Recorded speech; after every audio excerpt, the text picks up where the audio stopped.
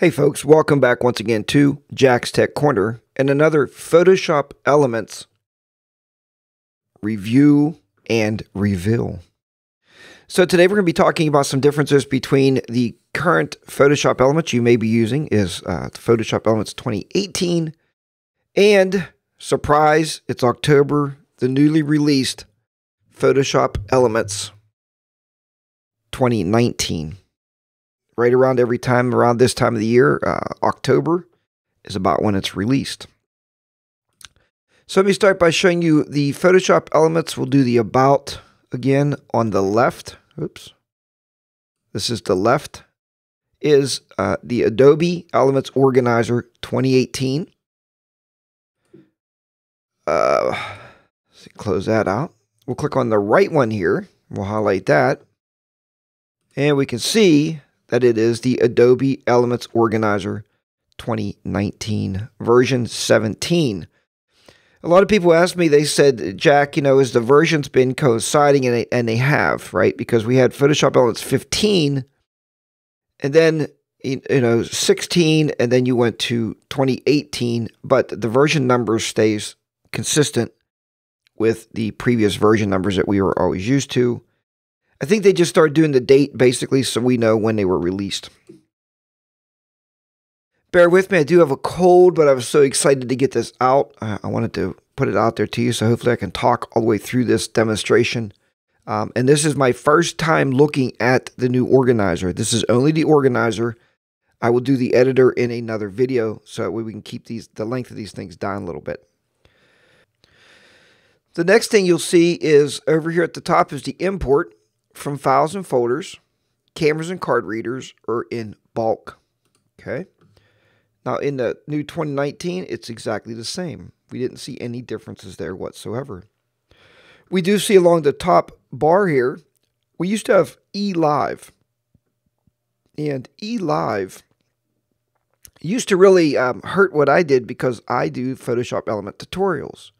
And eLive would give you a lot of tutorials in here for free, right? So, but anytime you can learn from wherever you're learning is a great thing. But now that was kind of replaced, I think, by down here at the bottom, we'll talk about in a minute, but the home screen. So the home screen over here is this new little pop-up window that you get kind of, videos that says you can try it, open the link for easy movies. You can scroll across here and there's tutorials in here. So I think they did away with the eLive and they put it down into this little home screen button down here now. So just another way of doing things. On media, click on media here. This is the not naturally folders, right, that we have in here. Here's media here. You can see this pictures. I just imported a few pictures in there to have something to show you. Not a big deal, but just to have something to focus on. On the 2018, we had people. And people, the menu is set up. There's names, if you specify some of your people in your photos. Collages, families, and friends, right? And if we go to people on 2019, it is essentially the same. So we see the same thing here. They didn't really change any of the menuing systems either side. The next thing we'll look at is places. Places I've done some videos on. This is really nice when you take trips and you can kind of pinpoint on the map where you were. It's very interesting. And places on this one. You can see it's just a little bit different. See pinned. No, actually it's the same. So unpinned, these are unpinned photos. If I hit unpinned here, we'll see we have unpinned photos over here on the left. So they are exactly the same once again. I don't see any differences in those two menuing systems. Next, we'll look at events. And events is just where you were at different times. Events here is the same. There's years. Here's all years. Here's all years. Calendar, clear, ratings. Everything is essentially the same in those menus. I don't see anything different whatsoever. So far the organizer doesn't look like it received any changing whatsoever. We are going to look next under the Create menu. Now the Create menu on the 18, we can see we have slideshows, photo prints, photo book, greeting cards, photo calendar, photo collage, instant movie. We've looked at all these before in the past. See if they added anything new on the right. There's like 1, 2, 3, 4, 5, 6, 7, 8, 9, 10, 11, 12, 13, 14 under Create. And on the new one, 1, 2, 3, 4, 5, 6, 7, 8, 9, 10, 11, 12. So they removed 2. So we'll have to figure out what 2 they removed. I can't keep them open both at the same time. It's focusing at different points. Let's see. Slideshow, collage, photo prints. Slideshow, photo prints, photo book. Photo book is still there. Greeting cards is there. Instant movie, photo story.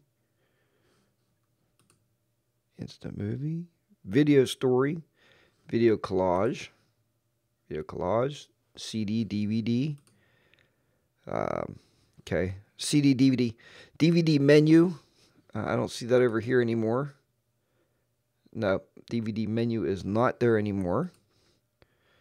As well as, it looked like, for some reason, they removed Facebook cover also out of here. So those are the 2 that's removed.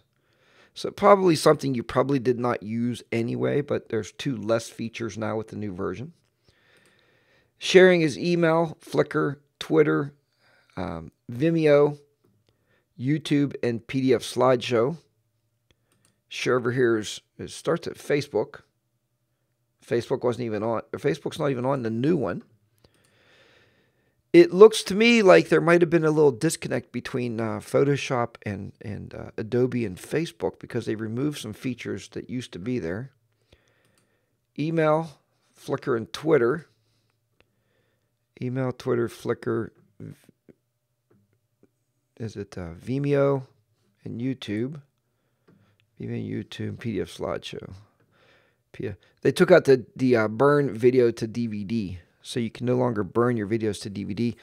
They probably did that honestly because of, and that's why I don't sell my DVDs on through the mail anymore. That's why my Photoshop or Photo Elements courses are online at jtclearning.com, where you can sign up for those. They're very inexpensive right now until I get this new version ready to roll out. But I used to sell this on DVDs, but it seems like the DVDs and honestly, look in your computer now, even the CD and DVD players are no longer included with your machines. So it's probably, a sign of the times taking that out and not being able to burn it anymore, if you need to do that. So, but those are under the Create and Share. So we see we lost 2 out of here, and it looks like we lost a Facebook out of here, and I told you the burn video to DVD. So a couple things we probably did not need anyway. I don't know what happened with them in Facebook. Hide the panel on the bottom. Hides your panel. Hides the panel over here. Hides the panel. Okay, it does the exact same thing. We got undo and rotate. We got undo. Now you probably have to click this menu. No, there's no rotate anymore. Well, that's interesting that they took the rotate out. I'm sure they stuck that somewhere else. Let's go back to our pictures here. All people. Hide. Oh, media. Okay.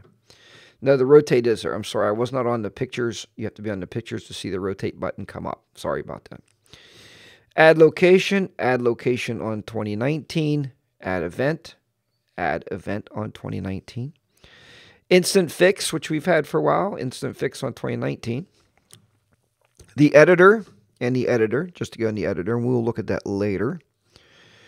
Slideshow, and as I said, they added the new home button, which we just looked at, and gives you the few video tutorials that you can see there. So zoom is the same, and keyword information.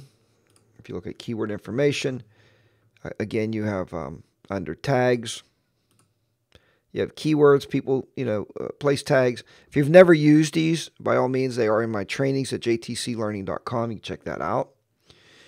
Same here. information tells you about the picture. You know, where it was taken at, you can give it ratings, some of the information about the metadata, about your lens and stuff. And I would imagine that's the same in here.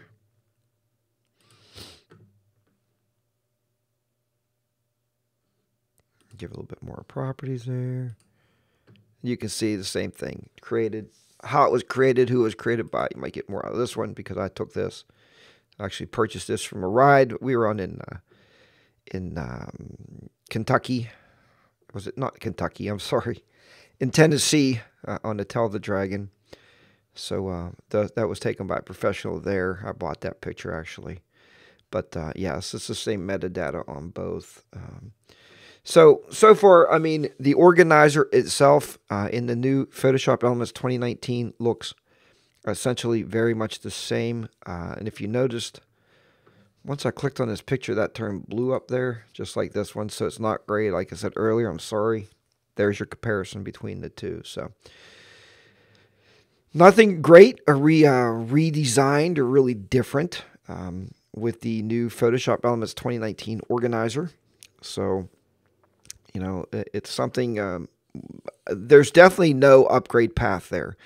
There is no reason to upgrade from Photoshop 2018, or if you're on version 2017, was it?